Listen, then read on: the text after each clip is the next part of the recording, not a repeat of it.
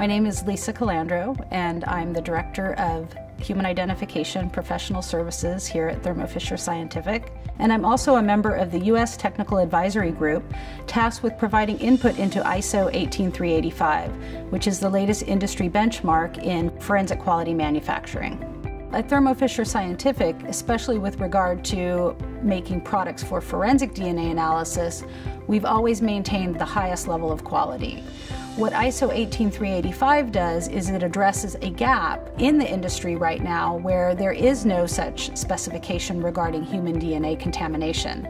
So it provides those requirements for a manufacturing environment as well as the criteria for testing products coming out of that environment so that across the industry this benchmark will have to be achieved. At Thermo Fisher Scientific, we've made a significant investment across all aspects of our manufacturing process and are proud to announce that our facilities have met the draft ISO 18385 requirements. So the majority of our products for forensic DNA analysis are made at our manufacturing facility in Warrington in the UK. The Warrington facility has over 15 years of clean PCR product manufacturing experience. They're also accredited to a number of internationally recognized standards such as ISO 9001 and ISO 13485. So it would have been easy to certify ourselves to take the draft standard, to review it and compare it with our own quality standards. We went outside to get an external assessment, an independent assessment, because we thought that was a stronger test of our capabilities to certify against 18385.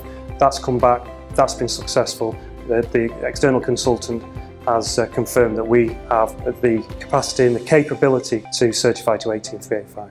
One very important process that we've implemented in Warrington is called a one-way flow process. And what that effectively means is that an operator will move from a very clean environment to potentially less clean environments with regard to DNA, but they will never move back in the opposite direction. And that's really designed to minimize any potential risk of contaminating products with human cellular material. We're just in the process of actually installing our 5th robot, and basically we'll have more in the forthcoming months. They're replacing people touching product, mainly in the filling operations, and to that extent all our filling operations for the HID products are now human free. They're all fully automated using fully automated filling systems.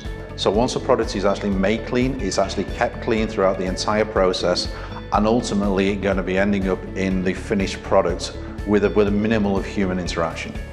We also perform very extensive quality control testing, not only of the finished goods, but of intermediate products along the way. So raw materials all the way through the finished good are constantly checked to ensure that the product is free of human DNA and meeting the needs of the forensic analyst. The environments themselves are constantly monitored for the presence of any extraneous DNA in the environment to ensure that the environment remains as clean as it needs to be for forensic DNA product manufacturing. We at Thermo Fisher Scientific have a very long-standing relationship with our forensic customers. We take this market very seriously. We take quality very seriously.